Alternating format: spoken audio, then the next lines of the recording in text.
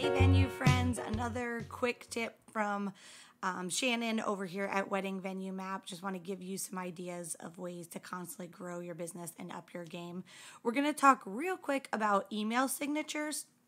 Your email signature to all of the leads and clients and even vendors that you're sending out can actually be a really strong marketing tool for your company. So there's a few basic things that should be included in your email signature.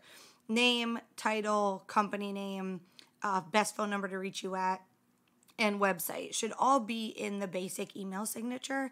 I mean, that's if it's just super basic and nothing else in there. But I want to help you up your game a little bit and personalize it. So when you make it personal, it should include a photo of you. It should not be the logo of the business. It really should be a photo of you.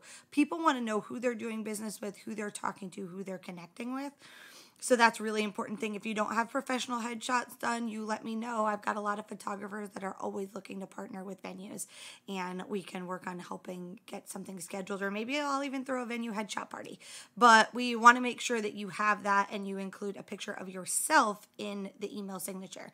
You should have something that says like connect with me with the social media icons that you're most active on.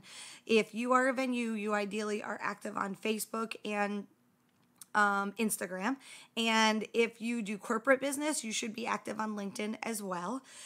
Obviously, there's things like Pinterest and YouTube and all that great stuff. But if you're not active and you're not using it, then don't include those in your email signature. Just include the ones that people can look to for updates and to kind of learn more about what you've been up to and other ways to connect with you. If you have a promotional video for your venue that like shows all the spaces and talks about why people would want to get married there, you're welcome to include that. If not, then consider adding some kind of call to action. There can be like a small banner. I know you've seen these, right? They have like the little rectangle box at the bottom of the email that's got a good like promotional, as to kind of what's new and what's going on. The types of things to include in that banner are maybe you're hosting an open house soon. You can put that in there. If you're going to be at any upcoming wedding shows or marketing type events, you can put that in there. If you have like a freebie for them to download, like you've created a like document with tips or things like that they can go to a website and put their email address and download it, then you can for sure do that. Like include that in there. Whatever your call to action is, you should really make sure you're updating it at least once a quarter, ideally once a month, because you want to stay fresh when you're sending people emails, right? Another tip is if you are not using online schedule booking for tours and appointments with engaged couples to come and see your venue or talk to you about your venue, it's probably time. So that's using websites like Acuity, it's spelled Acuity, Acuity Scheduling, or a website called Calendly, CALEND.ly. And these are sites where people can do online appointment booking. I know it's scary, you lose a little bit of control, but if these systems are built, they're amazing. You can say what days, what times, when you want appointments, how long they take. It takes a little bit of work to set up, but once you set it up, you'll be super happy. If you're going to use this and create it, make sure to include it in your email signature. That's a link for people to book a tour.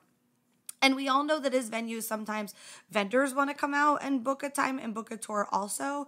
So you can create an appointment type that's just for vendors who want to come out and connect. And you could limit the amount of time on it and only do those on certain days. So it's a great resource. But if you're going to use that resource, then make sure you include it in your email in your email signature line. A few random tips. You don't really have to put your email address in an email signature because obviously you just emailed them or you're replying back to them. But so if you need space, you can get rid of that. Make sure that it's mobile friendly. Whatever you design and create, you can forward that email to yourself and see what it looks like. So make sure that looks really good and it reads well on a phone. And use basic design hierarchy. Your name should be a little bit bigger, than anywhere you want people to click, should be bolder and maybe in a color. Just make sure that you only you don't have like 7,000 colors in there.